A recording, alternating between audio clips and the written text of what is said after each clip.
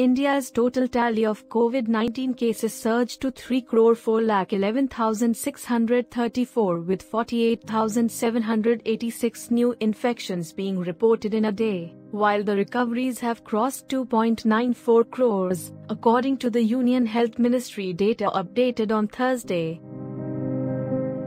The death count increased to 3,99,459 with 1,005 new fatalities, the data updated at 8 a.m. showed. Coronavirus cases in India dropped from a devastating peak in April and May. However, experts have warned of a third wave and reiterated that widespread vaccination remains one of the best defenses against the pandemic.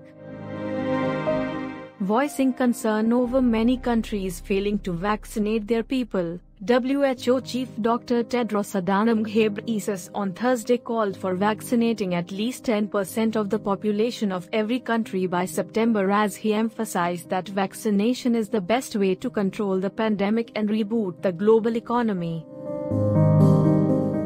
Meanwhile, in what can be the game changer for India, another Desi vaccine is up for DCGI's emergency use nod. Zydus Cadilla's ZyCoV-D is the world's first needleless, 3-dose COVID vaccine. NYOOOZ Desk.